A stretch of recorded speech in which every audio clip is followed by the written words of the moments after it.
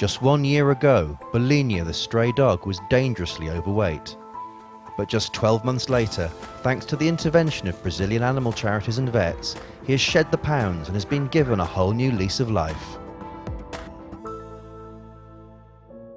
Bolinia was a stray mongrel, sleeping outside a snack bar and restaurant at a filling station in rural Brazil.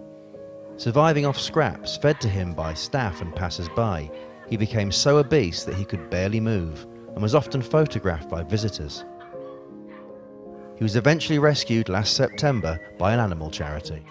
Eu fiquei sabendo da história do Bolinha através de um site de notícias, então pedi para um voluntário da ONG estar indo até a cidade para fazer o resgate, porque ele estava em outra cidade, então ele foi até lá, conversou com a pessoa que se dizia o dono e conseguiu trazê-lo até a nossa cidade, para assim iniciar o tratamento.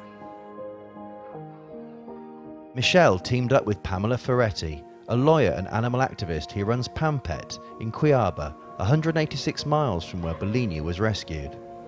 She publicised Bolinia's case to raise the money to pay for his treatment. Logo que o Bolinha chegou na clínica que ele foi resgatado, eu comecei a tirar fotos e vídeos para divulgar e pedir ajuda para o tratamento dele. E assim ele ficou sendo conhecido em todo o Brasil e no exterior também. From the state of his teeth, the vets estimated he was around 9 years old and he weighed almost 80 pounds. Tests revealed no reason for the obesity other than overeating, and so they set about nursing him back to health.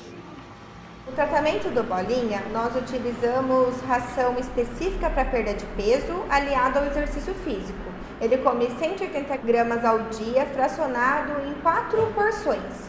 E ele continua com o exercício físico. No começo ele fazia esteira aquática somente 3 minutos, 2 vezes na semana.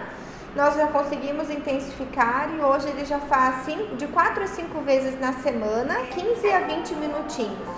Just 1 year later, Bolinia is a changed dog, even if he does have some excess skin.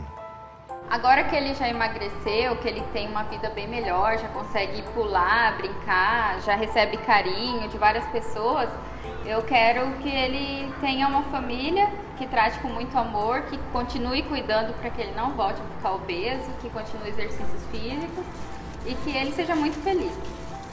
Ele pesava 36,5 kg, hoje ele está com 21,800, emagreceu bastante. O que a gente espera a partir de agora é que ele emagreça ainda mais e que ele possa ter uma vida normal junto de outros animais. Assim que ele estiver melhor, eu irei adotá-lo e aí ele vai ficar na minha casa junto com meus outros animais e espero que dê tudo certo.